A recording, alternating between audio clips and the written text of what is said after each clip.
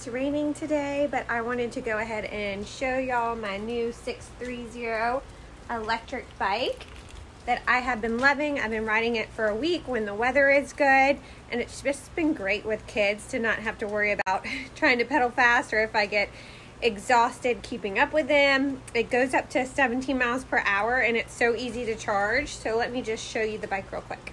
So the back is where the battery is. You can easily charge it during the night over the station.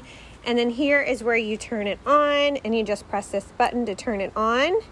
And before you go, and it has 3 different speeds. But the bike went super fast, so like I said, it's 3 different ways of riding. You can do motor off, pedal assist, or full electric mode. And it's easy to charge the battery. Just remove it and plug it in. It's also very comfortable riding so far, like a low swooping step through frame, so easy mounting and dismounting when you get off. But there is an ergonomic riding position upright, so it's a relaxed riding position that reduces strain on your back, hip, and shoulders and knees that I definitely felt after just a few rides of riding around the neighborhood.